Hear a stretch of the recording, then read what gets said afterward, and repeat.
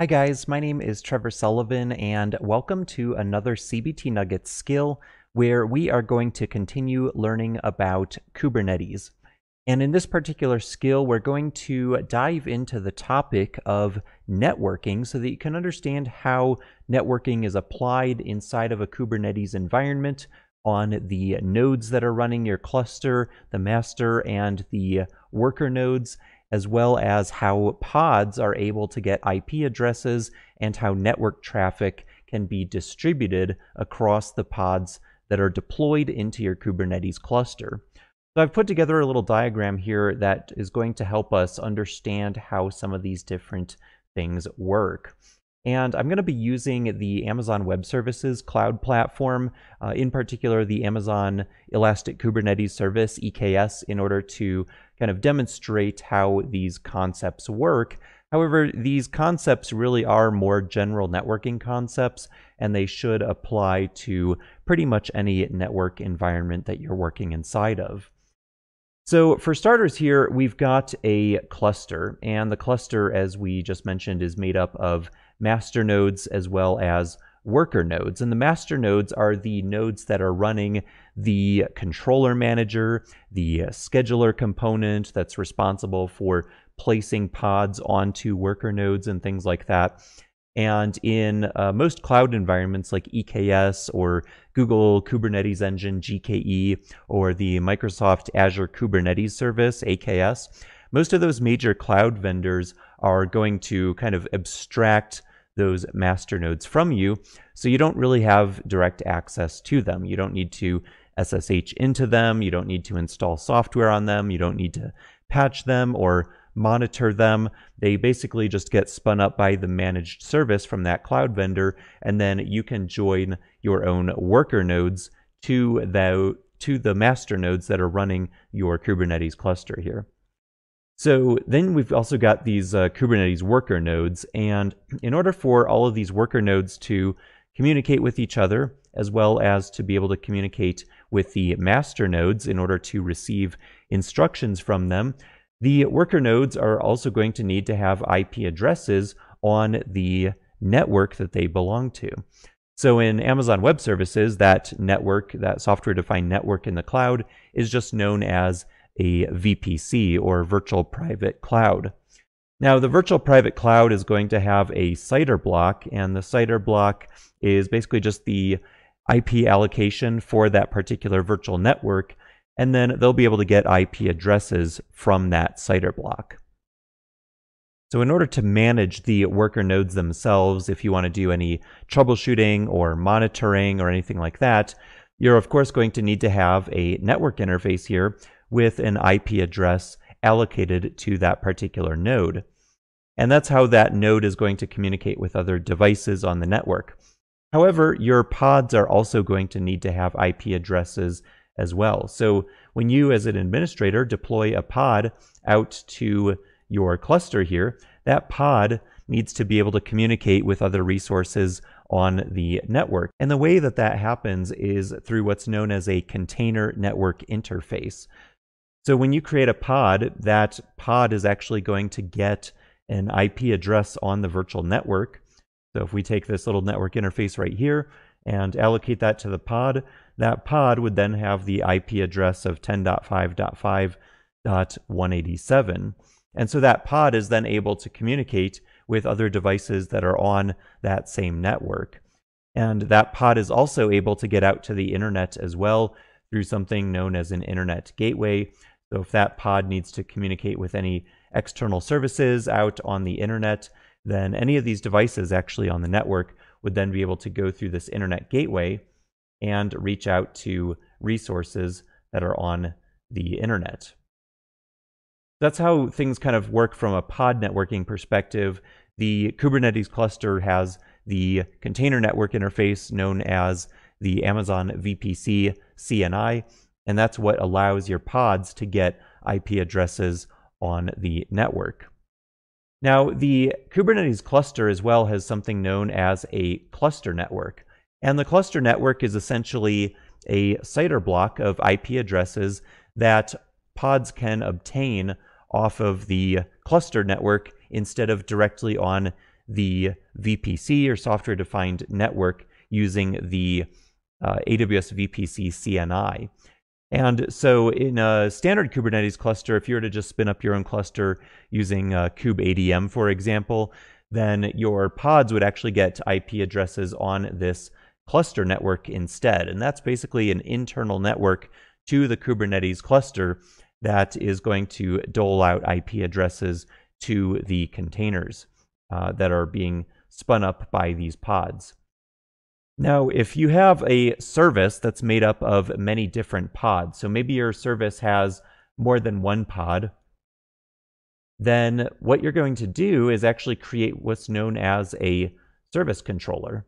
And the service controller itself is actually going to get an IP address off of this cluster network here.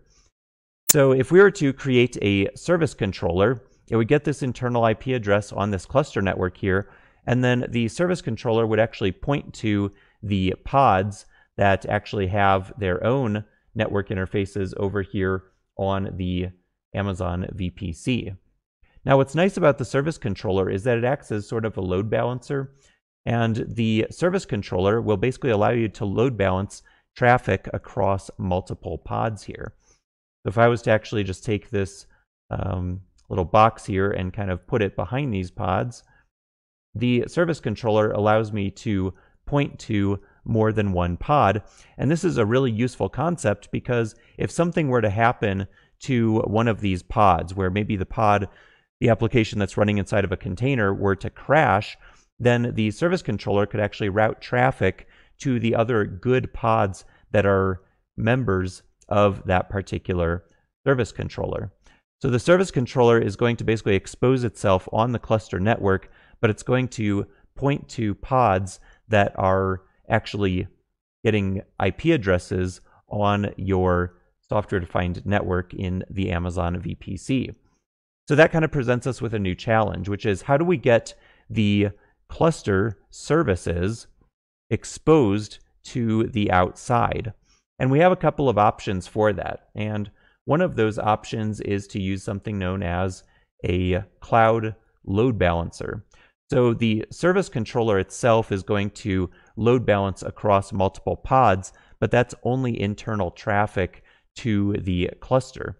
If we actually want to load balance traffic and expose it externally, then we need to create a cloud load balancer and then put that in front of the service controller. So I'm actually going to bring that load balancer right down over here, and that load balancer is going to point to our service controller, and then if any of the pods were to die inside of this service controller, then the load balancer will simply be able to route traffic to the good pods that are still up and running inside of this service controller that we have here. So the service controller can either expose itself on the cluster network, or it can expose itself through a load balancer that is provisioned into your AWS account or whatever cloud platform you're using. It's basically a separate cloud resource that gets provisioned, and then it will be configured to forward traffic from the internet over to your service controller. That's kind of how things work from the service controller perspective. Now, in addition to exposing a service controller directly on the cluster network internally, as well as exposing it through an external cloud load balancer, there's actually one other technique that you can use to expose a service. So let's get rid of our load balancer here for now. And basically, the other option that you have for exposing this service into your environment is to do something called a node port exposure. And so what that would basically do is it would take a port on all of your worker nodes here, and it will forward traffic to the pods that are supporting that service controller. So say, for example, that we have an application like Nginx, basically just a web server that's running inside of these pods on, let's say, port 80. Let me just get a copy of this text box here, and we'll say port 80. And so we've got on both of these pods here, we have Nginx listening on port 80. And if we wanted to expose that to our network environment here, what we can do is on the service controller here, we can create something called a node port configuration, and that will take traffic from a particular port on all of our worker nodes in our cluster, and it will forward that traffic to port 80 running inside of these pods here. So for example, on our worker nodes over here, maybe we want to map port, I don't know, 34,500 to port 80. So what we'll do is basically take that port and expose it through the service controller on all of the network interfaces that our nodes have, and then we could actually hit any one of these nodes in our cluster on port 34,500, and that would then forward the traffic over to port 80 running in these pods here. So those are kind of the three options that you really have. You have exposing on the cluster IP internally, which is good for any services that don't need to be exposed outside of the cluster.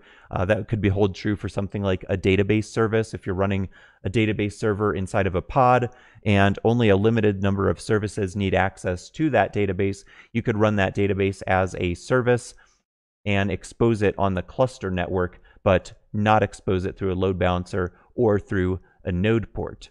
Whereas if you're running an application that does need to be accessed by external users, then you'll probably want to use either the node port or use an external load balancer to expose that service to your users, depending on where they're coming in from.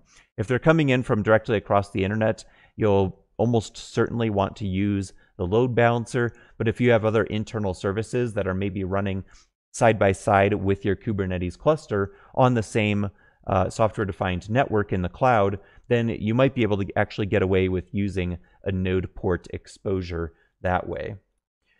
So that's kind of how things work from a conceptual level anyways. So we've got our pods getting network interfaces right here on our VPC. We've got the options to expose our service through node ports, load balancers, and on the cluster network up here. And then basically we can explore how these actually work in practice by creating some pods, creating a service, and then exposing that service using some of these different techniques. I hope this has been informative for you, and I'd like to thank you for viewing.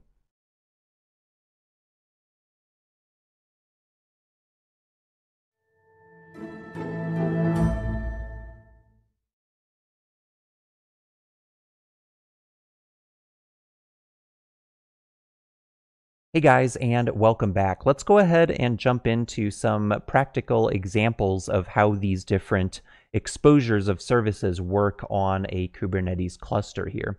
So the first thing that we're going to want to do is to actually create a cluster, and I'm going to be using Amazon Web Services, but if you want to use another cloud vendor, feel free to follow along. So what I'm going to do for starters is to just fire up a browser here. And there is a great utility that you can use if you are using Amazon Web Services called EKSCTL. This is just a really nice command line utility that will easily allow you to spin up a EKS cluster. And so you can just run this simple command to spin up a cluster. So go ahead and get this utility installed on your system and make sure that you've got your AWS credentials configured so that you have access to deploy an EKS cluster into your environment. So I've got EKSCTL already installed on my system here. So I'm just going to run EKSCTL here really quick, and we'll just run a create cluster command. So we'll do create cluster, and then I would generally recommend using the spot parameter if you're using, if you want to save money on your hourly cost for your nodes that are joined to your cluster. It's just a less expensive way to obtain compute capacity. And then I need to specify my credentials profile name. I have a credentials profile called CBT in my AWS credentials file. So I'll go ahead and just use that. And then if you were to hit enter, that would just go ahead and deploy the cluster. It does take about maybe 30 to 45 minutes to deploy. So I've actually already provisioned one. So if I do EKSCTL list cluster, or I think it's get cluster actually, we should be able to see my list of clusters. Of course, I need to plug in my credentials profile here. And you can see I've got a cluster here called Floral Painting. So that's the cluster that I'm going to be using in the remainder of this skill. So let's go ahead and run kubectl version just to make sure that we are able to connect to our environment here. And it looks like that is up and running just fine because I've got my server version right here. And so now what we want to do is maybe spin up a couple of pods. So if I run kubectl, let's say create a namespace to work inside of for now. I'll call this networking. And then I'm going to go ahead and just do kubeNS and change into the kube networking namespace. And that way any pods that I create or any service controllers that I create will go into that namespace. And you can always run kubectl get ns as well to list all of the namespaces on your cluster here. Of course, the only one that I've personally defined here is this networking namespace that I just created. So let's go ahead and spin up a pod running just a simple Nginx web server for starters. We'll do kubectl, and then we'll do run, and we'll say image equals Nginx. And of course, we want to make sure that it's exposed on port 80. We'll do port 80, and we need to give it a name. So let's do Nginx 1. And let's see if that works. All right, so we've spun up a new pod here with Nginx, and we'll just kind of monitor it to make sure it goes up and running successfully. So we'll do kubectl describe pod Nginx 1. And in a moment here, you should see in the logs that it starts up after it downloads the container image from the Docker Hub. I think my cluster already had that cached. So now we've got our Nginx service exposed on port 80 here. And if we take a look at the output from the describe command, you can see the pod does actually have an IP address that's on my Amazon VPC software-defined network in the cloud. And the way that the pod was able to get an IP address on the VPC directly rather than getting a cluster IP is because it uses the Amazon VPC Container Network Interface, or CNI, and that is what allows the Kubernetes cluster to allocate an IP address from the VPC directly to the pod. So now what we can do is to spin up a service controller that points to this particular pod. Now at the moment, I don't really have any custom labels assigned to that pod that I could use as selectors. It automatically assigned this run label here. But I'm just going to go ahead and set a label on that pod so that when we create a service, we have a label that we can point to. Let me run kubectl set, and then we are going to set a label. Actually, I want the label command. So kubectl label, and I'm going to label the pod named Nginx 1, and we need to give it a label that we want to apply. Let's take a look at the help for this just to better understand the syntax here. And so what we can do is just provide a label name and value. So we'll go ahead and give it a name like name equals my app.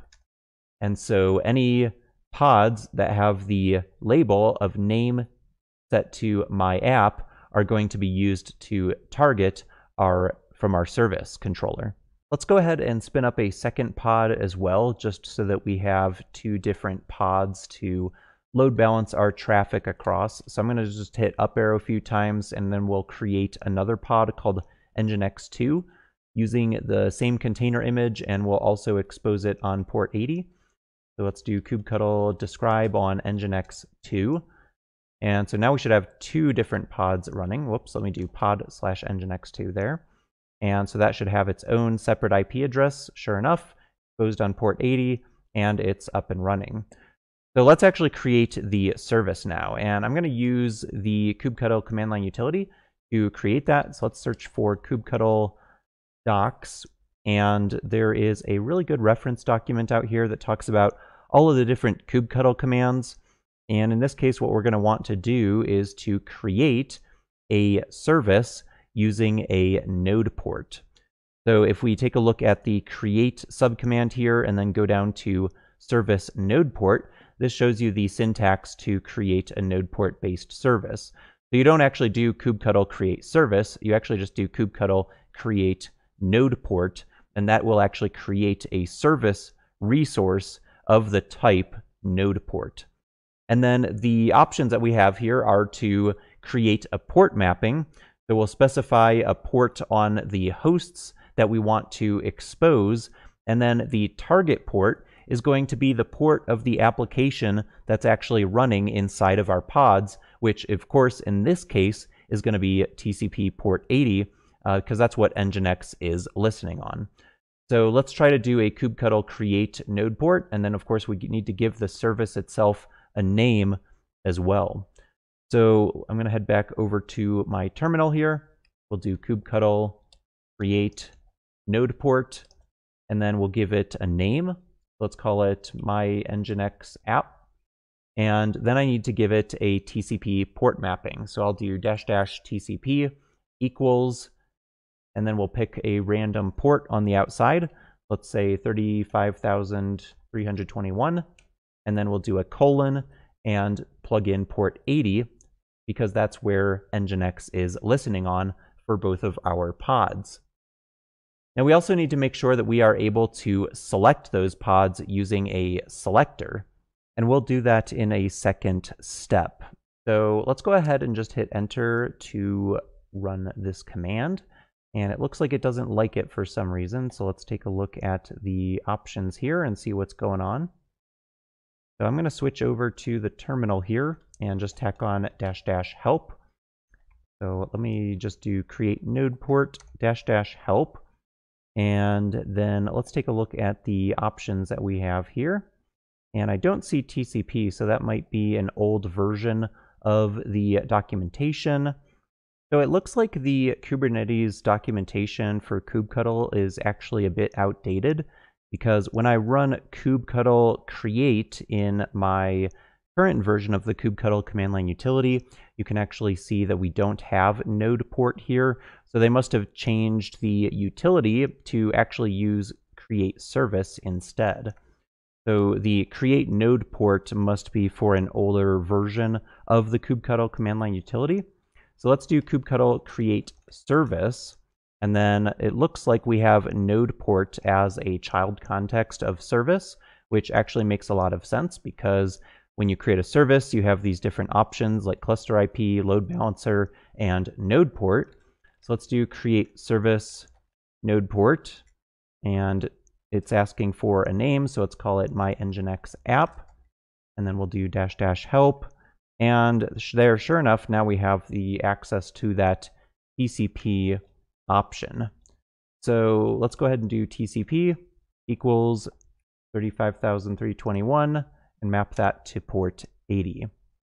All right, so now we've got the service itself created. So let's do a kubectl describe service my Nginx app and just see what that resource looks like on our cluster.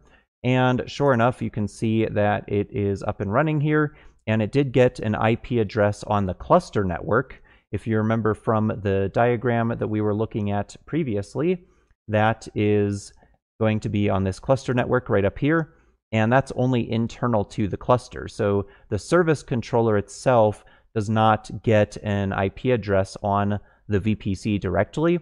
And what we're doing in this case is we're actually doing a node port exposure. So we're going to take a port on each of the worker nodes, and the service controller will route that traffic over to the pods.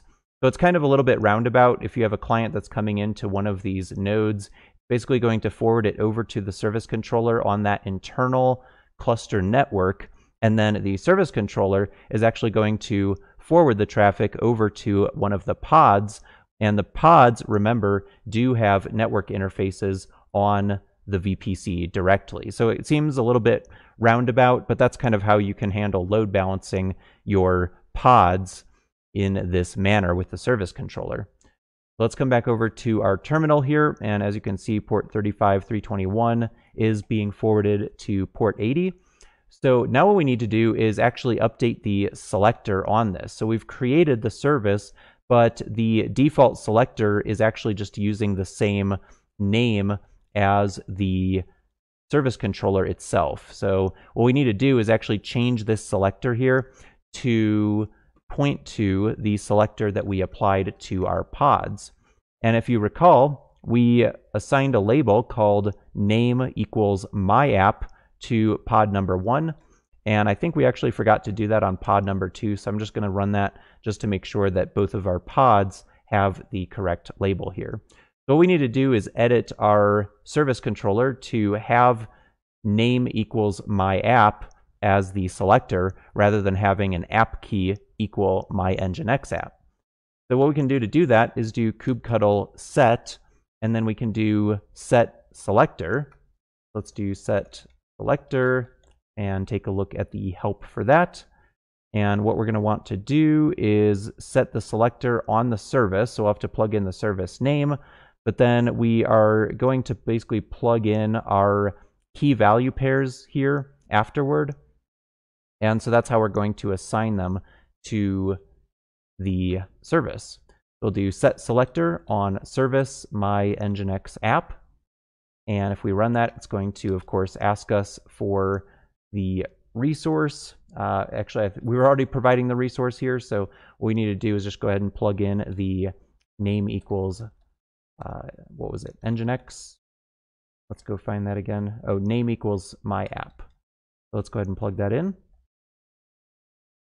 And now you can see we've added that selector. So let's do a describe on our service controller again.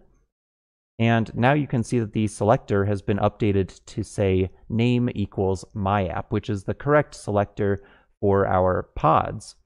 So at this point, we should be able to hit the service controller and validate that it is load balancing our traffic to our pods.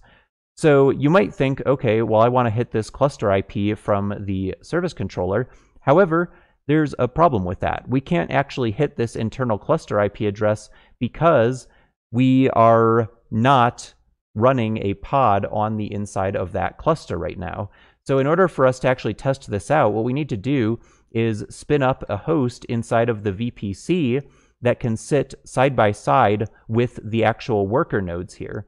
And remember, the worker nodes themselves are going to be listening on that outside port, and then they're going to be responsible for forwarding the traffic over to the service controller's internal cluster IP address. So we have no way to route to this CIDR block from outside. So what I'm actually going to do is to head over to my browser, and I'm going to deploy a virtual machine running Linux side by side with the devices that are in my cluster. So we'll do launch new instance here, and then find Ubuntu Linux, and we'll just choose a relatively small machine type here, and we'll choose Spot. And we want to make sure that we're deploying into the correct VPC that's going to be side by side with the worker nodes. I'm going to choose my floral painting here, and then I also need to make sure that I choose a public subnet for it so that we can remotely SSH into that virtual machine so we can test out our connectivity to our internal service. So let's choose a security group that has inbound access on port 22. So we can SSH into this VM, and then we'll go ahead and launch it. And then we'll get SSH'd into it so we can test out that connectivity. So let's find its IP address over here in the EC2 console. And it looks like it's this one right here. So we'll grab this IP address, and then we'll fire up a new tab in our terminal. We'll do SSH Ubuntu, and we'll hop onto that IP.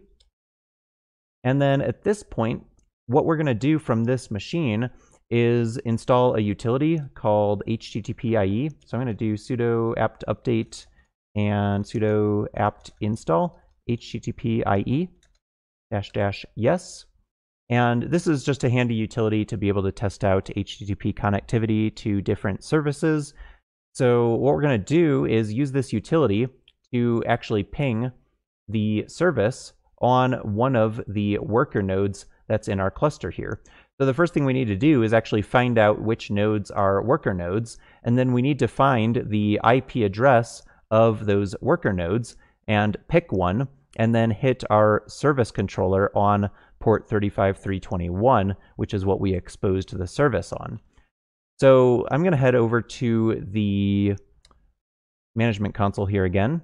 And as you can see, I've got two worker nodes here that are joined to this floral painting cluster. And I'm going to find the private IP address for one of those nodes. And it looks like they actually have two different IPs assigned each here. And so I'm just going to grab one of those private IPv4 addresses of those nodes, and then we'll run HTTP, and we'll hit that IP address, and we want to hit it on port 35321, which I believe is the port we exposed it on. Sure enough, 35321. So let's go ahead and run that command, and it should connect, although it looks like we're having some failures here. And that's most likely due to the security groups that are associated with my cluster nodes. So what I need to do is find the cluster nodes, go to the security group for the cluster nodes, and I need to make sure that I'm allowing inbound access from this particular node that I just spun up to test from. So I've actually got a rule here that is allowing inbound access from anywhere. I'm not quite sure why that's not working at the moment. So let's see what's going on here. And I can actually see here that even though we chose port 35321, it looks like the actual node port that was assigned down here is actually 31605. So let's go ahead and try that port instead. So we'll do 31605. And as you can see, sure enough, that is giving us our traffic here. So if we were to just hit up arrow and continue to run this command, we're basically going to be hitting both of the pods inside of our environment. So I could actually come over here and destroy one of those pods. Let's do like kubectl delete pod nginx1, and that'll just tear down one of those pods that we just created. And now if I come back over to this test virtual machine, you can see that the service controller is still successfully routing traffic to the second pod that's running the web application. So that's how we can route traffic using a node port to multiple pods with a service controller. I hope this has been informative for you, and I'd like to thank you for viewing.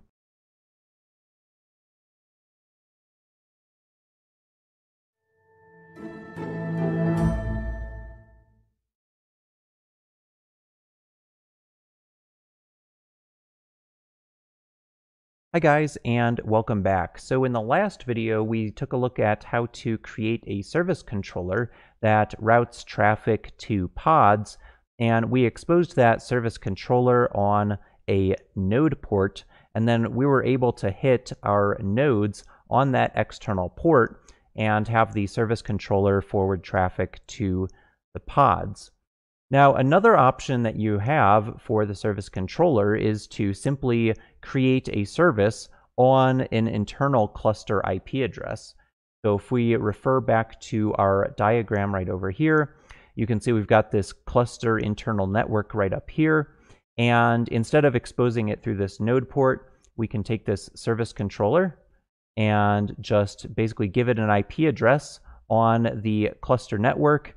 And the only way that we'll be able to then access that service is from another application that is running internally to the Kubernetes cluster. So let's take a look at how that could work. So for starters, I'm going to go ahead and spin up a service, and I'm going to have that service basically forward over to our nginx pods here. So we'll be using the same selector. However, the difference in this case is that rather than using the node port service type, we're actually just going to give it the cluster IP type instead, and that will not expose it using the node ports that we had previously used. So instead, what we're going to have to do in order to access this service and kind of test out connectivity to it is to spin up another pod running some kind of interactive application. So we'll bring maybe a terminal pod up here, maybe have something like a PowerShell shell that we can use to kind of ping the service internally. And so that pod will be able to communicate with the cluster internal network.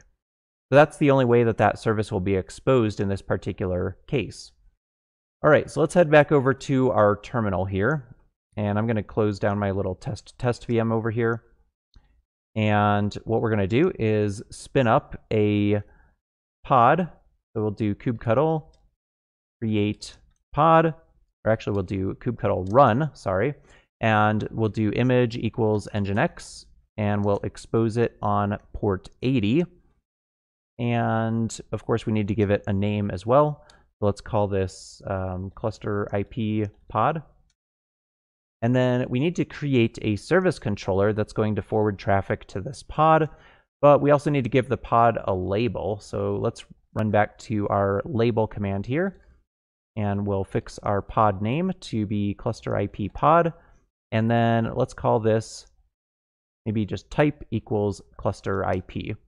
And then when we create a service controller, we'll configure it to use this label of type equals cluster IP as its selector so that it can forward traffic to the correct pods. So we'll do a kubectl get service, and I'm just going to kill off this service that we had before just to keep things clean. So I'm going to delete the my nginx app service. That's the one that was using the node port configuration over here. Of course, I need to prefix that with the resource type. And now we'll just verify that it's gone. And all right, now we can create a new service. So we'll do a kubectl create service. And in this case, instead of using the node port context, we're going to be using the cluster IP context. And then let's take a look at the help for that. And of course, we're going to need to give the service a name.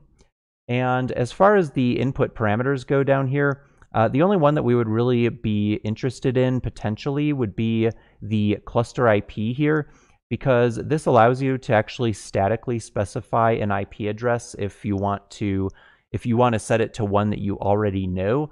Otherwise, Kubernetes is just going to assign a random IP address from the cluster CIDR block to that particular service. And then, of course, we'll be using the TCP port down here to forward traffic to our pod on the correct port. So I'm going to go ahead and just specify a name for it. Let's call it cluster IP service. And then I'm going to specify the TCP parameter, and we'll say forward traffic from port 80 to port 80. So our service controller will basically be listening on port 80 on its internal cluster IP, and it will forward traffic to our pods, our pod containers on port 80 as well. All right, so we'll create that, and then we also need to edit the selector for it. So we'll do kubectl describe service cluster IP service, because the default selector is probably going to be based on the name. Sure enough, it's just set to app equals cluster IP service. So we need to change that selector label to use the one that we assigned to our pod. And so that's just type equals cluster IP. All right, so let's do kubectl, and we'll do set selector. And then we need to specify the name of the service. So we'll do service / cluster IP service. And then we'll specify our type equals cluster IP label. All right, so now it's been updated, and we'll just do a describe on it to make sure that it has been updated correctly. Sure enough, you can see selector is type equals cluster IP. So that matches our pod label. So if we were to do kubectl describe pod cluster IP, I think, did we call it? What was the name of that? Let's just hit up arrow here a few times. Oh, it's cluster IP pod. And we should see that label applied on it. Sure enough, there it is. All right, so that service controller should be able to route traffic at this point. So what we want to do is basically hit this cluster IP address for the service controller on port 80, and then that service controller is going to forward to the configured endpoints, which are, of course, dynamically selected based on the selector. So one of the things that we'll have to actually do is spin up a pod that is on the cluster network so that it has access to hit this service. So let's run a kubectl run, and then we'll do standard in and tty so that we get an interactive shell. And I'm going to use the image mcr.microsoft.com/PowerShell, just so I have a PowerShell environment to work inside of. And then we'll give this pod a name. So we'll maybe give it a name like pwsh. And this should allow us to attach to that container because we did standard in and tty. When you use those options together, it basically allows you to have an interactive shell on whatever pod you are spinning up. All right, so for some reason, kubectl always does this weird thing where it feeds in a bunch of random text into your shell, but you can just ignore that. So now what I need to do is install a utility. Actually, I don't really need to do that. I think I can just use the invoke web request command here. So let's do PowerShell's invoke web request, and then we'll do the URI parameter here. And our URI is, of course, just going to be HTTP followed by the IP address of the service controller. And of course, it'll be on port 80. And so let's try that out. And sure enough, you can see that we are able to hit this service. Now, if I was to try to hit this service, hit this cluster IP from outside the cluster, then you'll see that we are not able to hit it. So I'm going to go back to the other virtual machine that I spun up earlier. Let me do an SSH session here. And remember that this virtual machine that I spun up is actually sitting side by side with our worker nodes. So it's on the same VPC as the worker nodes, but it's not a member of the cluster like the worker nodes are. So if I was to try to use that same URL and hit it from this virtual machine running Ubuntu Linux, you'll see that we are not able to route traffic because that cluster IP address that the service controller has is sitting on that internal cluster network rather than being exposed on the Amazon VPC. And because we don't have a node port configured, we can't even hit the worker nodes on the outside and then have the worker nodes forward the traffic to the cluster network like what we saw in the previous video, because we're not using the node port type. We're only exposing the service on the cluster internal network. So that's one other option that you have for exposing your Kubernetes services for services that don't need external access. I hope this has been informative for you, and I'd like to thank you for viewing.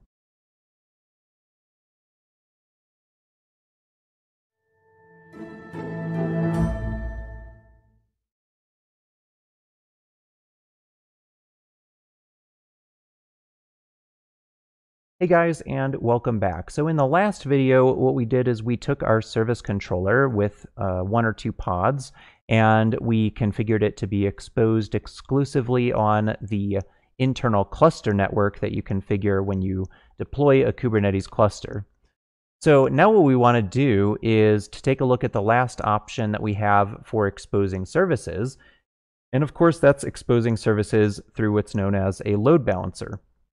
Now, the load balancer itself is actually going to belong to your VPC. So even though I don't really have enough space to kind of show that in this particular diagram, the load balancer does belong to this VPC, and it'll basically sit side by side with the pod network interfaces, and the service controller that we create of type load balancer is basically going to take these network interfaces that the pods are connected to, and it's going to expose those as targets for the load balancer over here.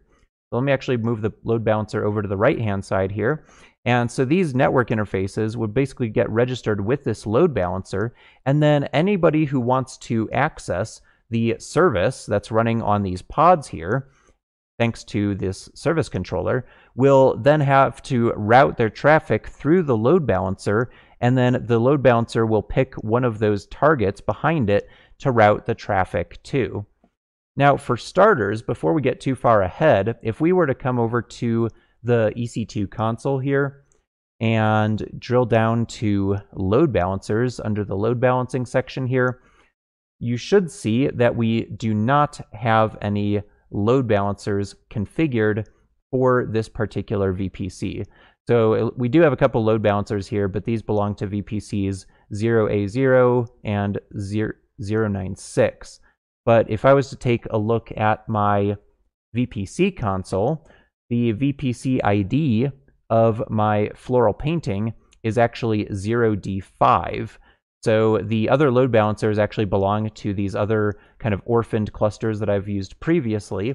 However, my current VPC 0D5 does not have any load balancers allocated to it.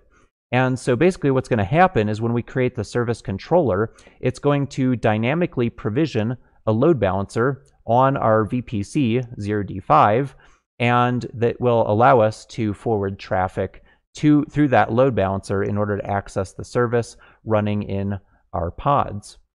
So let's go ahead and do that now. So I'm going to come back to my terminal here. Let me close my little test VM over here. And then I'm going to exit out of this PowerShell test pod that we were using previously. And let's just do a quick kubectl get all just to see what we currently have in our networking namespace. And I think we should have an orphaned service here that we used from the last video. And we do have a few pods up here. So I'm just going to say kubectl delete pod cluster IP pod and pod nginx2 and the PowerShell pod that we don't need any longer as well. Let's do delete pod nginx2 and pod PowerShell and service cluster IP service. So that should bring us back to more or less a clean slate. I think I could do kubectl delete all as well. I think there's a shortcut to actually just kind of clean out all your resources. But now what we need to do is go ahead and spin up a new pod for this use case. Let me just do a quick kubectl get all, make sure everything is cleared out here. All right, there's nothing there. And we'll do a kubectl run, and we'll use the nginx image again. We'll expose it on port 80, and we'll give it a name like pod nginx 1. And let's also give it a label. We'll say label equals, let's do type equals load balancer. And of course, the correct parameter name is actually labels. So let's fix that, put an S on there. And it looks like it doesn't like the name here. That's because I prefixed it with the resource type. So let's go ahead and spin that up. And then I'll spin up a second one, and maybe just for fun, we'll do a third one as well. So now what we're going to do is create another service. And we're, of course, going to use the selector of type equals load balancer. However, this time, what we're going to do differently is we're going to create a service using the type of load balancer. So let's do load balancer. And of course, we need to give that service a name as well. So let's call it my LB service. And of course, we need to plug in our port forwarding rule as well. So we'll do TCP equals, let's say, port 36,010, and we'll forward to port 80 on our pods. And if we do a kubectl describe service, or SVC for short, you can do as an abbreviation, we do need to update our selector to use the type equals load balancer. So let's do that really quick. We'll do kubectl set selector service slash my LB service, and we'll do type equals load balancer. And then we'll go ahead and just verify that really quickly and make sure that it's been updated. And sure enough, it has. And so at this point, you can see that within a matter of seconds, the service controller has detected that there are 3 matching endpoints based on the selector that we chose here. So now what we can do is hit that load balancer from the outside. But before we do that, let's come back to the EC2 console here and just do a quick refresh. And you'll see that we have a load balancer that was created today, Valentine's Day, February 14th. And if we take a look at the details for that load balancer, you'll see that it has an external DNS name. Now, if you'd like to access your application on a different DNS name, you can go to your DNS provider and you can create a CNAME record, which is short for canonical name, and you can basically configure that canonical name record to forward traffic to this DNS name as the target. So that's how you can kind of rename your service rather than having to publish this bizarre auto-generated DNS name. So once that load balancer becomes active, which can take a little bit of time, we should be able to hit this service by plugging in this DNS address. However, keep in mind that we chose a somewhat random port for the outside of our load balancer, and it looks like it actually allocated port 31865 as the node port. However, the actual port that we'll hit the load balancer on is going to be 36,010. So let's go ahead and open up our browser, and then we'll plug in the DNS name followed by port 36010. And sure enough, you can see that after just a couple of minutes here, once that load balancer is active, the load balancer is actually forwarding traffic over to our pods successfully. And so at this point, because the service controller is actually rotating across these different endpoints right here, if we were to kill off one of those endpoints, our service would continue to run. So let me do a kubectl delete pod, and we'll just delete nginx2 kind of randomly. And then if we just hit up arrow a couple of times and do another describe on it, you'll see that the service controller immediately became aware that one of those pods has now disappeared, and so the endpoints have now been updated to exclude the pod that has now been deleted. And so if we come back to our browser and just continually hit Control-Shift-R to force a refresh, you can see that our service is still up and running. Now, the only way that we could really kill things off is to actually kill all of the pods that are backing that service. So if I kill off pods nginx 1 and 3 and then come back to the load balancer, you'll see that it is going to fail, because even though the service controller is still technically up and running, and the load balancer, of course, itself is up and running as well, there are no actual pods running behind that load balancer to serve up any kind of traffic. And you can see if we describe the service, sure enough, under endpoints here, there are none. There are no endpoints that this service controller could send traffic to. So we could very easily remedy that situation by simply creating a pod with the appropriate label that matches the selector on the service.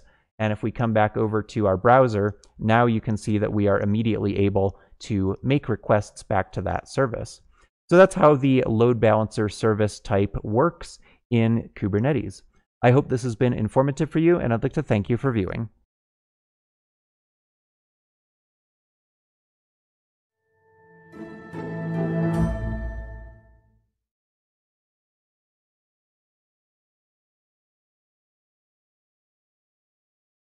Hi guys, my name is Trevor Sullivan, and welcome to another CBT Nuggets skill on Kubernetes. Now, in order to understand how Kubernetes works from a DNS perspective, we are going to be exploring the core DNS project. Now, to give you a little brief backstory, in earlier versions of Kubernetes, the default DNS server that was deployed into the cluster was known as kubedns. And kubedns has since been replaced by another default DNS server component, and that is the core DNS open source project. So core DNS is an open source project of its own that is supported by some companies out there in the networking space, such as Infoblox. I know that they have employees that are contributing to this particular project. And core DNS basically runs as a couple of pods on your Kubernetes cluster, and it allows your application pods to resolve DNS from the Kubernetes cluster network. Now, your pods are going to oftentimes need to be able to resolve external names outside of the cluster. So think about, hitting google.com or github.com or anything like that. Those external DNS names need to be resolvable by your application pods in most cases, especially if you're dependent on external SaaS APIs, for example. However, your pods are also going to need to be able to access and resolve DNS names for internal services as well. So let's kind of take a look at a diagram here that'll help us to understand what our needs are here. So in your typical Kubernetes cluster, you're going to have your master nodes and your worker nodes. But then within the cluster network itself, so you're going to have a kind of a large CIDR block that defines what your cluster network is. And this is where your pods, your application pods that you deploy out to your Kubernetes cluster, this is the CIDR block where they are going to obtain IP addresses from. So when the Kubernetes scheduler schedules a pod to go run on one of your worker nodes, then the worker node is going to get an IP address from the CIDR block, and it'll associate it with each pod within your application that you're deploying. So each of the pods that you deploy get their own separate IP address here. And in order to actually resolve DNS names, these pods that are running your application code are going to need some kind of DNS server to communicate with. Now, theoretically, you could configure them to communicate with a DNS server that's outside of the cluster. You could use maybe a root server out on the internet, like Google's Quad 8s or 8844, or even Cloudflare's Quad 1s, the 1.1.1.1 DNS server as well. However, if your pods need to resolve internal services inside the cluster as well, then you're going to need an internal DNS server to the cluster. And then if the pods need to resolve anything that's external to the cluster, you can configure your core DNS pods to forward those requests for external DNS names out to some other DNS server. So imagine that you've got, a few application pods here, and let's say that these application pods are just running some typical application, maybe a web server or something like that, or maybe it's a API tier, and those web server or API application pods are going to need to communicate with some kind of data store. So that could be maybe object storage, it could be a relational database, it could be a NoSQL database, a graph database, all sorts of different types of backing stores that you could potentially use on a web application. But for the sake of example, let's say that we've just got something simple like a MySQL database. And so you're going to have this MySQL pod that's out running on your cluster here. And then typically, even if you just have a singular pod, you're also going to want to put that behind what's known as a service controller. You could create a service and give it a name like MySQL DB, for example. Maybe we'll just use all lowercase for that. And so you've got this pod called MySQL, and you're exposing it through a service here. And so in order for these application pods that are running your web application, in order to discover this service called MySQL DB, they are going to need to be able to make an internal DNS request out to the cluster. And that's where core DNS comes into play. So when you create this service controller that forwards traffic over to your standalone MySQL pod, this service controller will actually get an IP address of its own, and it will actually register itself with core DNS. And so core DNS is going to allow the application pods that are connected to your Kubernetes cluster network to basically resolve this name MySQL DB.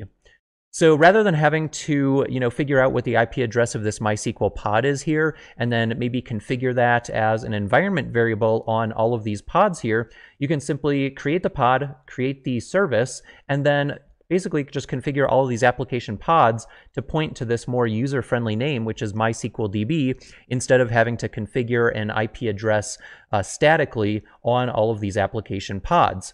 And so what's really nice about that is that you have some consistency here. So whenever these application pods request MySQL DB, they're just going to get the IP address that the service has rather than the individual pod. And so if for some reason, some problem occurred with this MySQL pod over here, so maybe that pod dies, and then you replace it with an entirely new MySQL pod that is also configured with the same labels so that the network traffic is forwarded from the service to that pod, well, rather than having to reconfigure all of these application pods with the new IP address of the replacement MySQL pod, your application pods can just continue to run with no configuration changes because they're just going to be looking for this service DNS name here instead of that static IP address. So this is a really good way to set up service-to-service communications inside your Kubernetes cluster. Maybe you've got these application pods that are exposed behind a service of their own, right? So let's say that these three pods all belong to part of the same service, and that's like called, my web API, for example. And so this service controller here will now be responsible for forwarding traffic to all three of these application pods. So now let's say that you have some other application, right? Some kind of app2 pod, because I'm not feeling terribly creative right now. But let's say you've got a pod named app2, and this is some other client application. Maybe it's a CLI tool that you're using interactively with kubectl run or kubectl exec perhaps. And let's say that this pod needs to communicate with these application pods over here. Well, you don't want to have to take all three of these pods and discover what their IP addresses are, and then plug those IP addresses into this app2 pod. It's actually a lot easier if we could just tell this app2 pod that it wants to communicate with the service named web API. And so anytime that this application running inside of app2 pod is going to request communication with web API, the service load balancer here internal to the cluster is going to figure out which of these three pods within the application itself it wants to forward traffic to. And what's really nice about this is that if one of these pods were to die off, well, there's still two healthy pods running here. And so app2 pod will be able to continue to operate without any kind of service interruption, because rather than communicating directly with a specific pod that could potentially die, instead we're pointing it over to the service with a DNS name, and that DNS name will then kind of forward traffic to different pods that are behind that service. So having a functional DNS mechanism internally to your cluster is incredibly important so that you can ensure continuity of network communications between different services in your cluster, whether it's a client application communicating with an API, or whether it's an application or an API that needs to communicate with some kind of database service over here that's also running on the cluster. And of course, I kind of forgot to connect this MySQL pod here to the network, but of course, every pod gets an IP address on the network, so that's generally commonly understood. In any case, this is kind of why Core DNS is important. Core DNS is deployed automatically on most clusters if you're provisioning using kubeadm. If you are provisioning using a cloud service like Amazon Elastic Kubernetes service as well, then they will automatically spin up Core DNS for you as well. And there's lots of other managed Kubernetes services out there from cloud providers like Azure and Google Cloud or Google Kubernetes Engine. There's DigitalOcean, there's Linode, there's Vultr, and a whole bunch of other vendors out there that are starting to offer managed Kubernetes services. And as part of the cluster initialization or setup process, they'll automatically create these core DNS pods for you. So typically what you're going to see happen in a fresh Kubernetes cluster configuration is connected to your cluster network, there's going to be two different core DNS pods.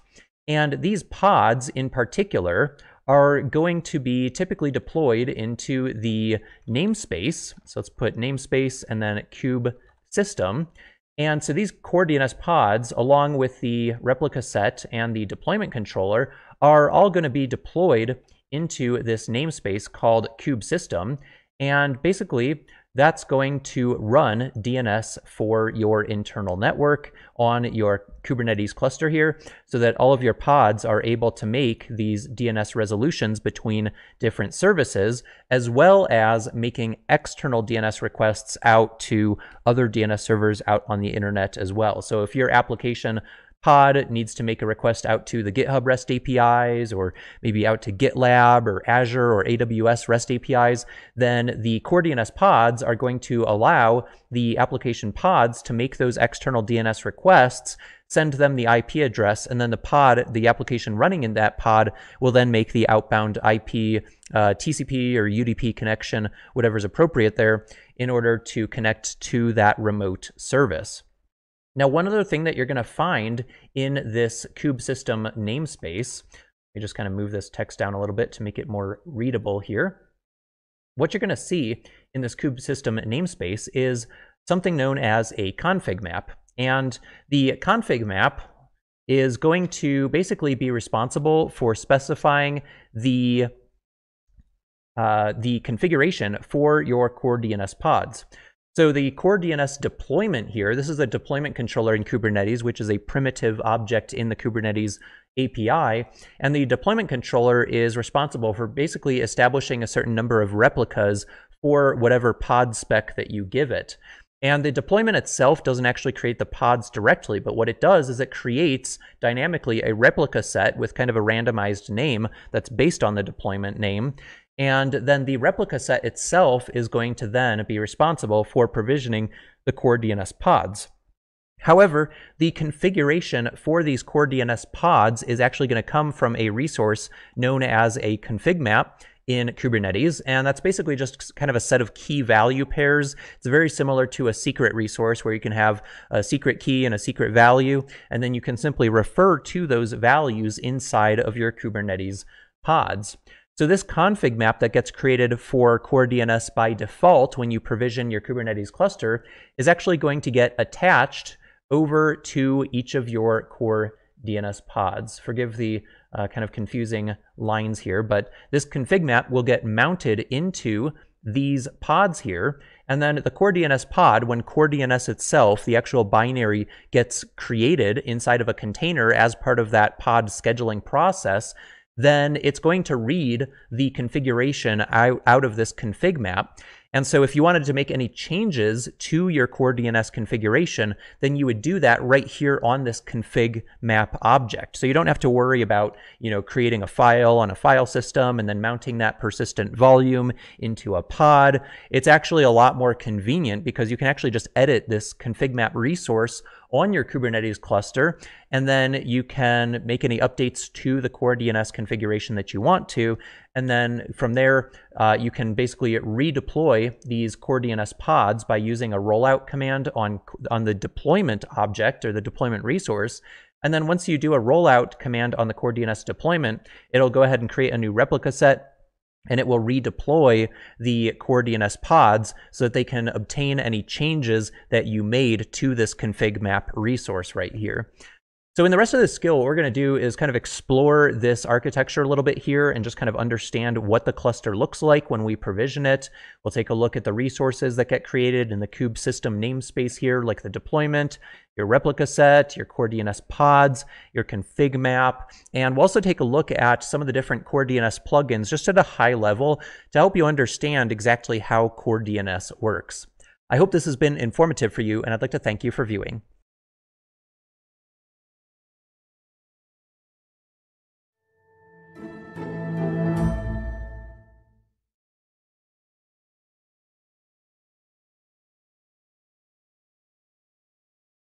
Hi guys, and welcome back. So as we discussed in the previous video, the core DNS component is deployed onto your cluster as a config map, a deployment, a replica set, and a couple of pods here.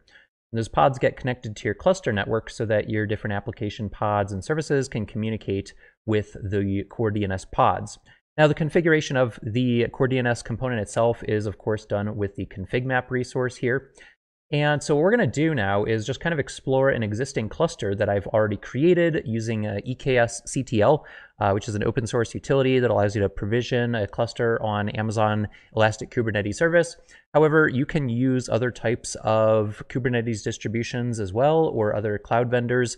There's a lot of different cloud vendors out there that support Kubernetes as a managed service. So if you actually go out and just search for the autoscaler component, this is, I've got a separate training on this, but the cluster autoscaler is basically a mechanism that allows you to horizontally scale your cluster by adding more nodes to it. But what's nice about this project is that they actually have documentation that describes some of the different cloud vendors that are out there that provide managed Kubernetes services. So if you go under the autoscaler and then take a look at deployment down here, they actually have a list of supported cloud providers. And so these are a bunch of different cloud providers that expose managed Kubernetes service. A lot of the popular ones, of course, include like Google Kubernetes Engine or Amazon Web Services, the EKS. And we've also got Microsoft Azure Kubernetes Service, or AKS for short. And then there's a lot of smaller cloud vendors out there that are more specialized but provide a better user experience. And some of those are like DigitalOcean. They've got a really nice user interface. Their pricing is much more competitive than some of the major cloud vendors, and their APIs are just a lot easier to work with as well. Same thing for Linode as well as Vultr. Those are just really more niche-focused cloud vendors, and they provide just an overall better user experience. But I'm just going to be using Amazon EKS here. And the utility that I'm using to provision my cluster here is, of course, EKS CTL. And this is actually developed by a company called Weaveworks that has some plugins for Kubernetes called like WeaveNet, for example, or WeaveScope. And they provide this open source utility, EKS CTL, specifically for the purpose of simplifying deployment of Kubernetes clusters on Amazon EKS specifically. So you want to use this utility if you're planning to use Google Kubernetes Engine or Azure Kubernetes Service or Linode, DigitalOcean, etc. But this just makes it really easy to create a cluster with a couple of simple commands. But I've already got a cluster up and running here, and I've got the kubectl command line utility attached to it. So if I do kubectl version, you can see that I am running Amazon Elastic Kubernetes EKS version 1.21.5. So EKS is a couple of minor versions behind on Kubernetes. The current version of Kubernetes is actually 1.23, and that's the client version that I am using right here. But I'm actually talking to a slightly older cluster version, which is the latest version that's available for EKS specifically. All right, so once you've got your cluster up and running and you've got your kubectl command line utility attached to that cluster, let's start to explore what core DNS looks like. And as we discussed before, the core DNS components are going to be provisioned into the kube system namespace here. So when we are looking for these different objects like the config map for core DNS and the deployment controller for core DNS, the replica set, and the actual pods themselves that are actually running the core DNS application, the binary, we are going to want to be exploring the kube system namespace here. And we can specify the -- namespace parameter on kubectl in order to specify that we want to explore resources that are in this namespace right here. So let's go ahead and run kubectl -- namespace, and we'll say kube - system. Actually, let's do this first. Let's do kubectl get namespace. You can also do ns for short if you don't want to type out namespace, but I like to just type out the full resource name just as kind of a mental exercise to ensure that I kind of know what I'm doing. So ns is short for namespace if you'd like. But now what we can see is that we've got our kubectl node lease, kubectl public, kube system, and of course the default namespace where you can provision whatever applications that you'd like to in there. But kube system is kind of I don't want to say it's necessarily a special namespace, but it's a namespace that often contains the system components for Kubernetes. So if we say kubectl get all, and we'll add on the namespace kube - system parameter here, this is going to show us all the different resources, or at least most of the core types of resources that are in that namespace. And as you can see right here, we've got the deployment controller called core DNS, and the deployment controller has been configured to request 2 replicas of core DNS itself. So right here, you can see it's requested 2, and there's currently 2 available. Also remember that the deployment controller itself does not actually create the pods directly, but the core DNS deployment will create a replica set, and that replica set is then what actually creates the pod. So you want to be also looking at this replica set resource right down here, and the name of the replica set should match up with the deployment name here. And then after the deployment name, it'll actually have kind of a randomized string here, kind of just a partial hash value. And that is going to serve as just a unique identifier for that particular replica set. And if we were to make any changes to the core DNS deployment and then roll out those changes to it, then the deployment controller would actually create an entirely new replica set resource, and then it would spin down the 2 pods that were requested from this first replica set, and then it would create a new replica set that requests 2 pods, and it would kind of slowly switch from the old replica set to the new replica set. And then if we take a look right up here, these are the actual pods that belong to core DNS. And you can see, sure enough, there are 2 pods because that is what the replica set requested based on the deployment controller configuration. And then we have 2 in the ready state. So that indicates that core DNS is up and running. They're in the ready state and everything looks good here. So we can see that these pods are in the running state and 1 out of 1 containers is running. Keep in mind that Kubernetes pods do support more than 1 container. So containers and pods do not have a one-to-one relationship. A pod can actually have more than 1 container. However, oftentimes you'll see a pod just have a single container in certain use cases. But for when you're building out enterprise applications and you've got complex application architectures, you'll often see situations where an application designer will define a pod as having more than one container inside of that pod definition. But as far as core DNS specifically is concerned, each pod for core DNS only has 1 container, and that container runs just core DNS, the binary. So if we wanted to kind of dive a bit deeper into this, we could grab the name of one of these pods, and then we could run the describe command. And when you run kubectl describe, you're basically telling the Kubernetes API server that you want to get detailed information about a particular resource. And you'll see I get this message saying that this core DNS pod is not found, and that is because I am not currently in the kubesystem namespace, so I need to specify that parameter again. And so this is going to show us all the details for core DNS, or at least one of the 2 pods that we are running. So if we scroll to the top here, you can see we've got the pod name. We can see the namespace the pod belongs to. And there's a lot of other properties here that tell us things like which node in our cluster this current pod with this name is currently running on. So it's been scheduled on this node right here. It's just kind of got a randomized name based on the IP address, the private IP address that it has. You can also see the labels that the pod has. You can see when the pod was actually started. You can see the annotations for the pod right here as well. You can see the overall status of the pod, which we could see when we ran the get command in addition to describe. You can see the IP address on the cluster network that the pod was assigned. And then right down here, you can see that this pod is actually being controlled by a replica set. And so it tells me the name of the replica set that this particular pod actually belongs to. And the reason that this is important is because pods can actually be spun up on a Kubernetes cluster as a standalone resource. You don't have to have a replica set in order to create a pod, but when you're creating resilient applications that automatically restart in case of failures, then you are going to at least have a replica set and possibly even a deployment controller on top of that replica set that's actually controlling the replica set itself. So when you see this controlled by property on a pod, it's basically telling you if and specifically which resource a pod is being managed by. Now, right down here under the containers section, this is what shows us the actual configuration of the containers in the core DNS pod. And again, we're just looking at one of the 2 pods that were spun up, but this pod has a single container, and that container has an internal name of core DNS. And we can also see the ID of that container on the Docker daemon running on the node itself. And then right down here, we can see the image that's being used to deploy core DNS.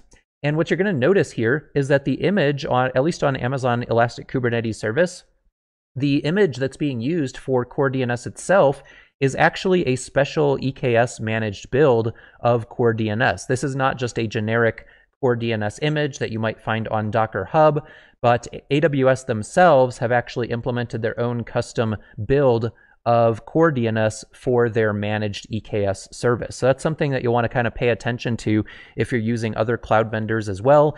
It's totally possible that other cloud vendors are using just the generic core DNS image, but of course AWS likes to control things themselves and inject customizations into a lot of different open source applications, and so it is interesting to note that they're using their own custom image here. You also see that we have the ports here. So these are the ports that are being exposed from this core DNS container in the core DNS pod that we're currently looking at. So core DNS has ports 53 on UDP, Unigram Data Protocol, and we also have port 53 TCP, transmission control protocol. So we have kind of a connectionless or stateless port here, and we also have a stateful TCP port exposed. And then we also have port 9153 here, and I believe port 9153, I'd have to look at the actual project docs themselves, but I'm pretty sure this port here is actually used to monitor metrics for a Prometheus endpoint for core DNS. Now, the other thing you're going to see here are the arguments that were passed into core DNS when it's created. So when this container named core DNS actually spins up, it's going to run core DNS, and then any arguments that core DNS is going to be launched with are specified right here. So you can see that it's actually passing in a -conf argument into the core DNS binary, and then it's passing in a file system path, which is /etc/core-DNS/core file, and that is the path on the pod's file system that the configuration file for core DNS is actually going to live at. And you'll see that this file is actually being mounted from a config map, as we talked about in this diagram right over here. So there's a core DNS config map, and that gets mounted into the pod, and then the core DNS container inside of the pod actually mounts the config map as a file on its local file system, and that is how core DNS, the binary that's running inside the container, is able to access the core file from the actual config map itself. So if we take a look at some of the other properties here, you can see that on EKS, at least the default memory limit is 170 meg. Core DNS is a very lightweight binary, and so 170 megs of memory will be enough to satisfy, a very large number of requests. If you wanted to, you could actually set up some benchmarking utilities to kind of, test the performance of core DNS on your Kubernetes cluster, but we'll leave that exercise for another time. However, what you will see under the requests section is that it has a minimum request of 100 millishares of a CPU, so that's 1/10 of a CPU. And then we've also got under memory here, it's requesting at least 70 megabytes of memory. So if a node does not have this many millishares of CPU or this amount of memory, then this pod would not even get scheduled onto that node in the first place. You can also see that core DNS has a liveness probe here. And so this is basically just hitting an internal endpoint using an HTTP GET-based probe. And what it's doing is it's just hitting a web server on port 8080 internally under the /health endpoint. And that is going to run every 10 seconds. And so if that liveness probe fails, then after 5 times, so basically over 10 seconds and 5 failures, that would take about 50 seconds, and if for some reason core DNS were to go offline and this health endpoint indicated that core DNS was unhealthy, then the pod would be, or the container would be killed and restarted within the pod to attempt to bring the application back online. Right down here under the mounts, this is where you're going to see that the core DNS folder under etc, so /etc/core DNS, is actually being mounted in from what's known as a config volume.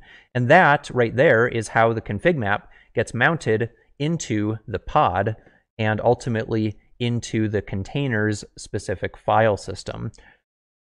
And then down here under volumes, so this is the pod level configuration for volumes. These mounts right here are actually the container level mounts from the pod. But then down here under volumes, this is the actual mounts into the pod, and you can see that there is a volume called config volume, and that is the volume that's referenced right here in the actual container mount. So the container is mounting config volume from the pod, but the pod is mounting config volume from a config map. And the config map's name is core DNS. So if we used kubectl to find config map resources in the kube system namespace, and if we specifically look for one with the name core DNS, then that should show us the core file, which is the configuration file for core DNS on our cluster here. All right, so down here you can see the events, and you can just see that core DNS was started up just fine, and so it looks to be healthy right here. So let's go ahead and take a look at the config map, and we'll do that in the next video. I hope this has been informative for you, and I'd like to thank you for viewing.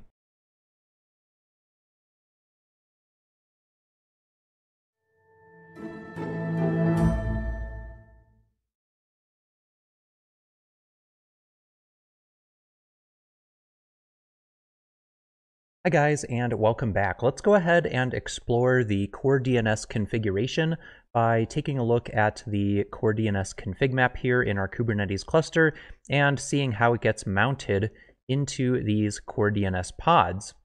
So we'll head over to our terminal here, and rather than looking for pods or deployments or replica sets, what we're going to look for is the config map resource. Now, you probably remember this command from the last video where we did kubectl get all. And when we run this command, if you take a look at the output, you can see that we get back a bunch of core types of resources in Kubernetes. So common things like pods or service controllers or daemon sets or deployment controllers and replica sets. However, what you can see here is that we don't have any config maps, and that's because the kubectl get all command, even though the name says get all, it doesn't actually get all types of resources. So if we were to run kubectl-API resources, this will show us all of the different supported resource types on the server, albeit they are not currently sorted by alphabetical name here. But if you scroll up a little bit and kind of look at the top of the result here, you can see that we do have a resource in the Kubernetes cluster called a config map. And this is just core to Kubernetes of pretty much any distribution. It's basically just a core resource type that allows you to define key value pairs in a config map and then mount that into a pod and then ultimately mount it into the containers within a pod as well. Now, when you're dealing with config map resources, you can also use the CM as an abbreviation for the config map resource type. So you don't actually have to type out config maps. You can also specify just CM as well. You also see that it belongs to the core API group here, which is just V1. It doesn't actually say core V1, but it is kind of implied that the name is core V1. And over here under the namespace column, you can see it says true for config maps here.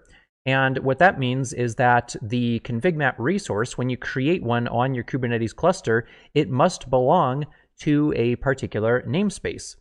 There are certain types of resources within Kubernetes that do not belong to a namespace, even though most of the core constructs that you're familiar with, like pods and deployments and replica sets and services and things like that, actually are tied to a specific namespace. But config maps are also tied to a specific namespace.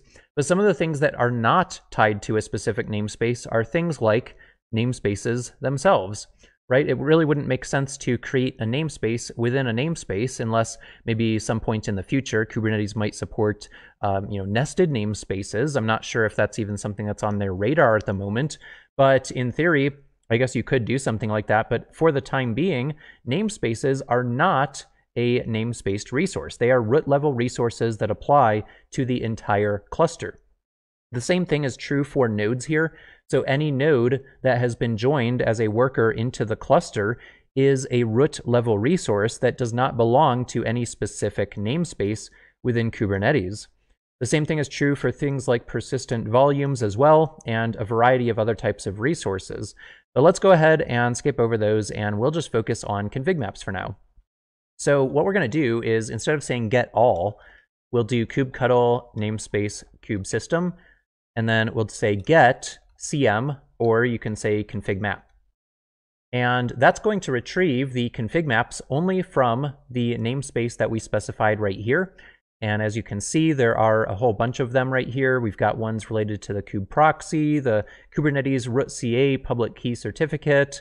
We've got the VPC resource controller, which is something that's specific to Amazon Web Services. And you can also see the number of data points that exists within each of these config maps right here. So this config map named extension API server authentication actually has 6 different key value pairs in it, whereas some of these other ones, like the core DNS, for example, only have 1 key value pair. So we could do a kubectl and then namespace kube system and say describe. So when we call get, that's just getting the high-level resources without any details about them. But if we do describe config map, we can either just run this by itself, and that's going to describe all of the config maps on the kube system namespace, or we could specify the name of a specific config map that we want to get. So let's do a describe on core DNS.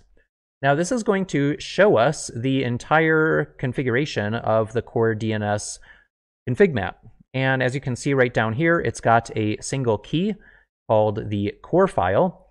And then the core file key contains a value right down here of the actual contents of our core file. So this is the default configuration, at least for Amazon Elastic Kubernetes Service. Of course, it's totally possible that other cloud vendors have a slightly different default configuration here, depending on what kind of customizations they might be applying. But what you're going to see here is that there is a listener here on port 53, which is your standard DNS port. And this is what's going to basically define the kind of root level server here. Now, core DNS can listen on other ports as well. You could certainly change from the default port to listen on an entirely different port. But in this particular case, the default configuration is just going to use DNS standards to listen on UDP and I think even TCP 53 in this case. Now the dot that you see right here might be a little bit confusing. It's not really obvious what that stands for. However, this is what you can think of as a DNS zone. So if you have a website like mycoolwebsite.dev or github.com or something like that, you can actually specify the name of the DNS zone that you want to have the core DNS server respond to. And then anything that is inside of these curly braces right here is going to be configuration for that specific zone on the listener port number that is specified right here. So everything inside the braces here, the curly braces, is going to be part of the configuration for any zone. So the period is indicative of any zone, not a specific domain, but it will literally respond to any incoming request into the core DNS server. So if I were to make a request for trevorsullivan.net or cbtnuggets.com or github.com, or pretty much any website out there, then the configuration that belongs to this kind of catch-all zone here is going to apply to that request. Now there's a bunch of different options that you're going to see down here, and one of them is actually a plugin. So core DNS is a plugin-based, they call it a plugin chaining-based DNS server, and that's because core DNS is extensible. You can use lots of different plugins to manipulate the responses that are sent from core DNS back to the clients, the pods that are actually making queries against the core DNS service. And one of those plugins right here that is provided by default to allow you to resolve internal cluster service names is called the Kubernetes plugin. So if we were to head over to the website for core DNS here, you'll see that there are plugins that are kind of in tree, so it's basically part of the core DNS project, but then you've also got these external plugins here as well. And if you would like to install or enable an external plugin, you're certainly more than welcome to do that. However, you'll notice that the plugins that are provided as external plugins are not actually supported by the core DNS team. However, the plugins that are included in tree for core DNS, these are part of the actual core DNS project, and in theory supported, at least to the best of their ability, as far as open source projects go, by the core DNS team. Now what you're going to see here under this list of in-tree plugins is they're alphabetically sorted here. So you can kind of look through the list and search for certain key terms. If you're using Microsoft Azure DNS, you could look for the Azure plugin, for example. If you're looking for configuring the local bindings for core DNS, you could use the bind plugin as well. If you want to enable DNS caching, there's actually a caching plugin right here. There's also support for Google Cloud DNS.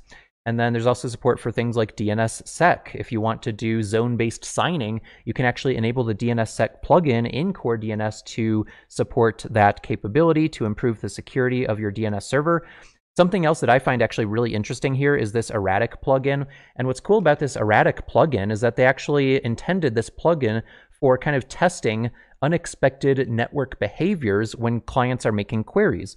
So if you have like dropped packets, or if you have delays, basically latency between the request and the response, you can actually introduce kind of arbitrary network failures and basically determine how your client application is going to respond in the event that packets are dropped, or if there's delays in the responses that are coming back from the DNS server.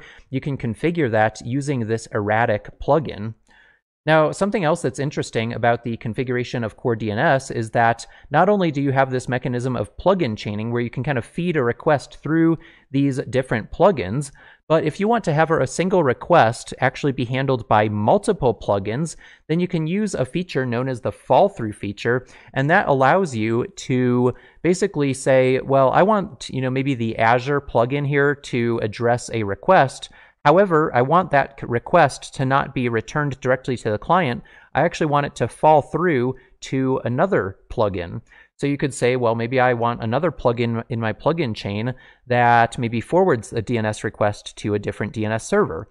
And so you could actually chain these plugins together and use that fall-through feature to allow the requests to be processed by multiple plugins rather than just being responded to by the first plugin that returns a valid response. So Core DNS is extremely flexible. These plugins provide you a lot of different functionality in terms of how you forward requests to other DNS servers, in terms of how you're actually responding to them.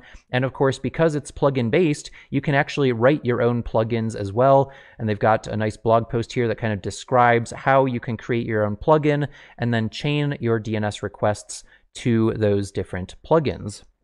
So what we're seeing here in the default configuration is that we're actually using this Kubernetes plugin here. So let's maybe find that over here in the list of plugins. So we've got K8s external. So this one would allow you to resolve load balancers and external IP addresses from outside of a cluster. But then there's the Kubernetes plugin here. And this is the one that allows you to read zone data directly from a Kubernetes cluster. And so essentially what's happening is when we make a request from a pod over into the Core DNS server that's running as part of our cluster, then what's going to happen is Kubernetes itself is actually going to respond to certain types of queries that are going to cluster.local. So if the request goes to something.cluster.local, then that is going to be processed by the Kubernetes plugin here. However, if it's not addressed by the Kubernetes plugin, then you're going to see that we have a default forwarder here. And by default, any requests will be forwarded over to a DNS server that can be found in the pod's local etc resolve.conf file. And so that will help to ensure that any requests that are made to internal services are going to go to Kubernetes directly, but anything that does not match this plugin will then get forwarded externally from the cluster out to a root DNS server on the internet, and that will help to ensure that any requests for external resources like github.com, for example, are going to be processed as you would normally expect, as if you were hitting it maybe from a local web browser, for example. There's a bunch of other options in here as well. So there's caching being enabled here.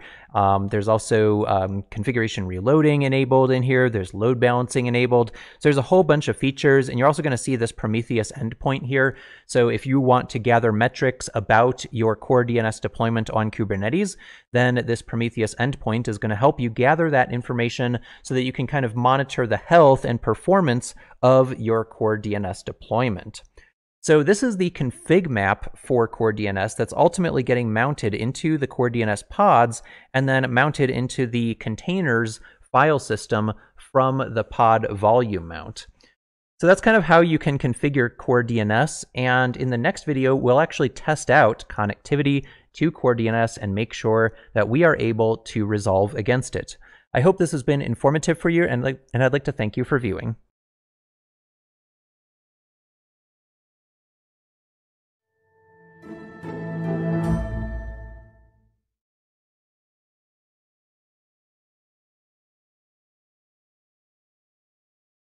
Hi guys, and welcome back. Now that we've kind of explored how the Core DNS component is set up on our Kubernetes cluster up in Amazon Elastic Kubernetes Service, and now that we've understood how the configuration for Core DNS, also known as the core file, has been mounted into the Core DNS pods, let's actually test out DNS resolution against Core DNS and play around with it. So I'm going to go ahead and create an interactive container on my Kubernetes cluster. And so we'll run a kubectl, and we'll use the run command.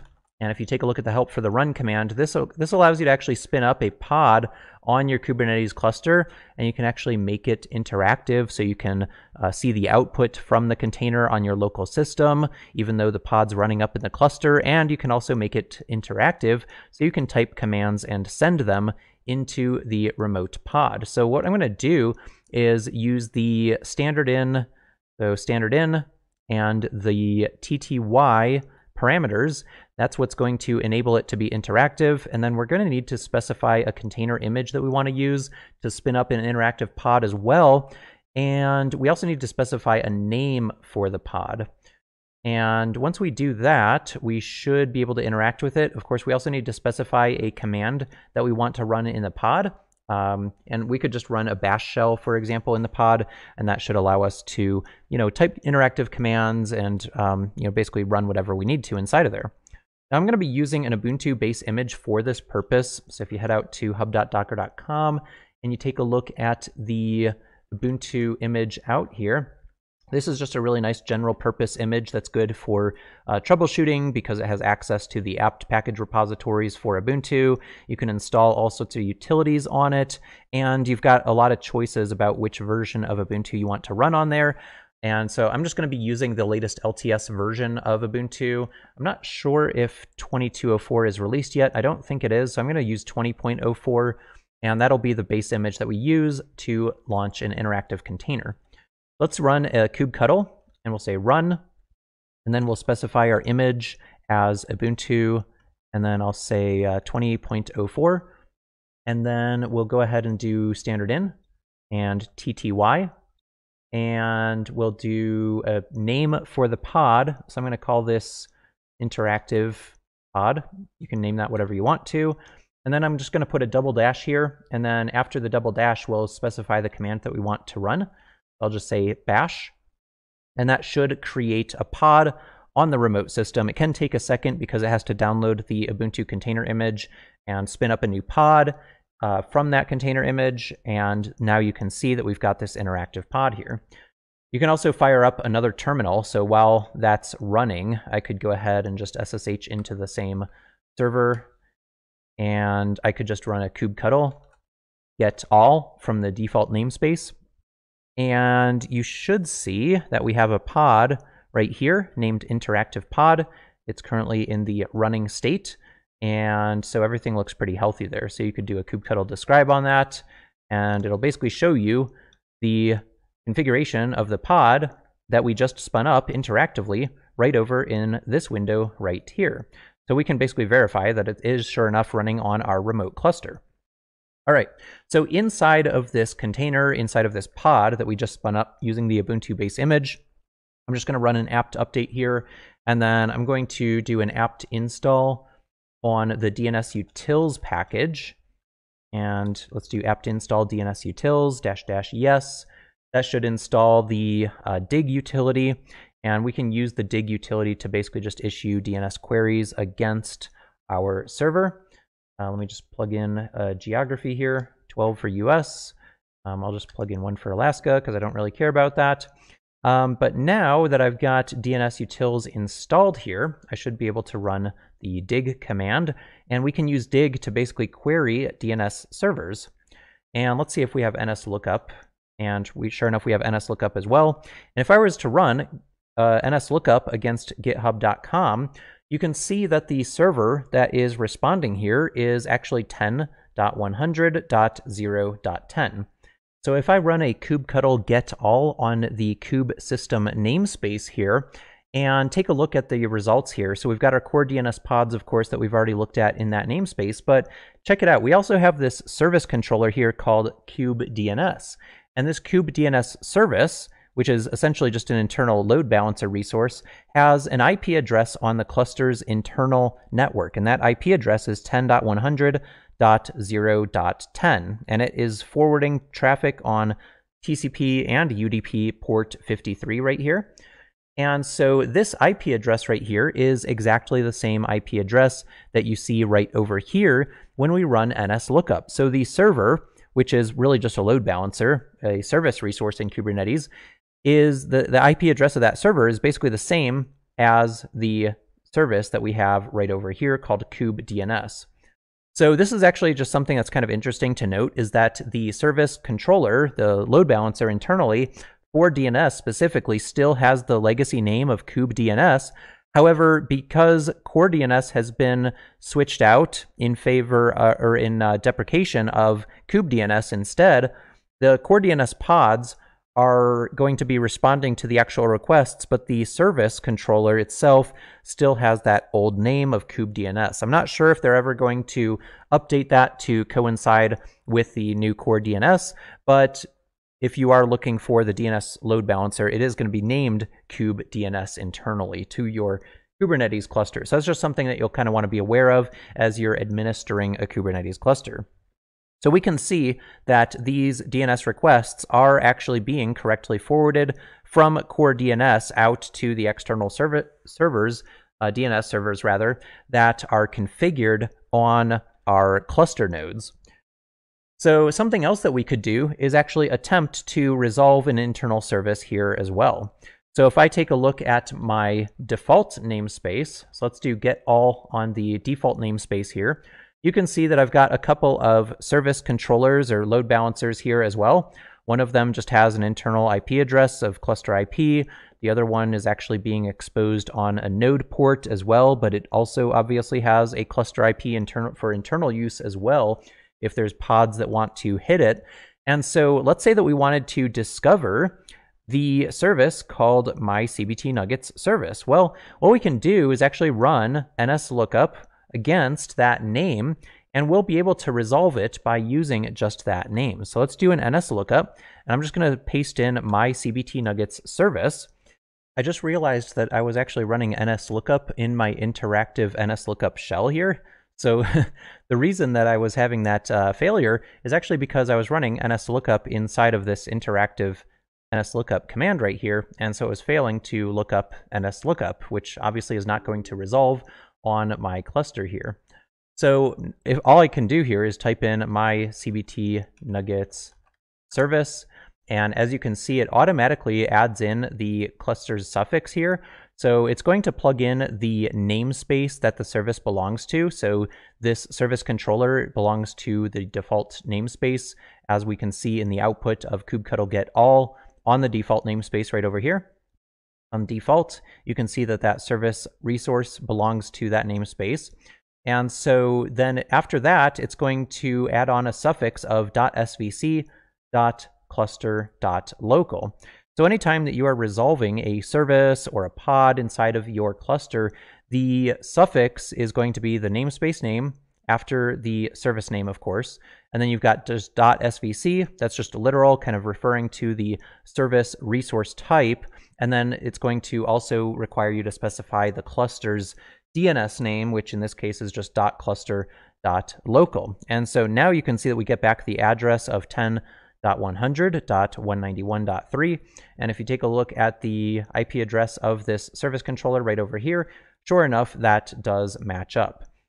Now, at this point, what you could do is, in order to test out, that we are truly resolving against core DNS right here, we could actually tear down core DNS entirely on our cluster and effectively break it, and then see what happens from a client container that's attempting to resolve these different DNS names.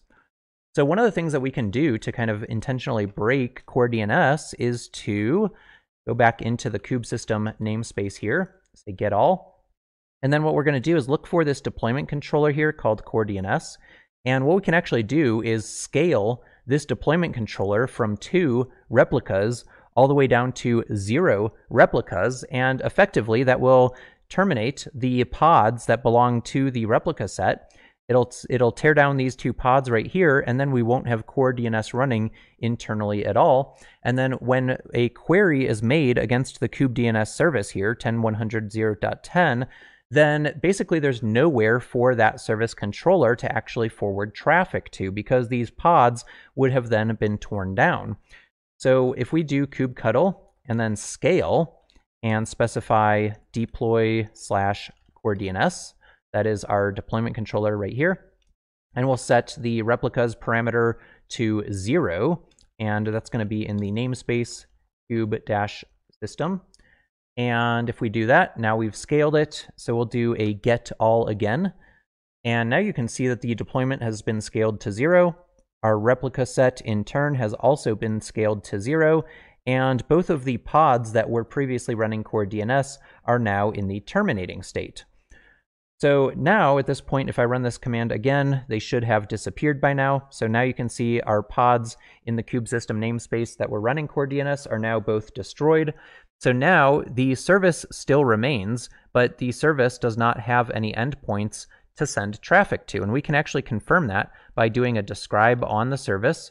I'll do kubectl-namespace, kube system, and then we'll say describe on this service.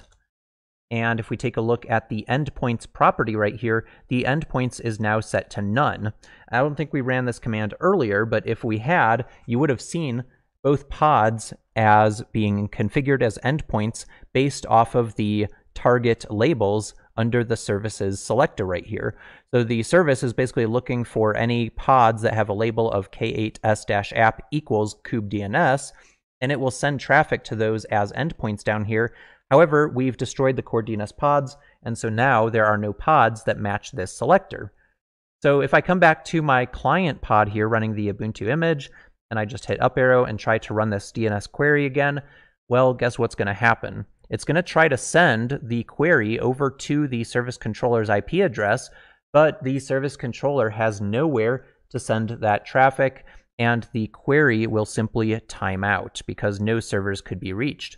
But what we can do to resolve that is to simply scale our deployment controller back up to 2 or 3 or 4 replicas. Let's just do back to 2.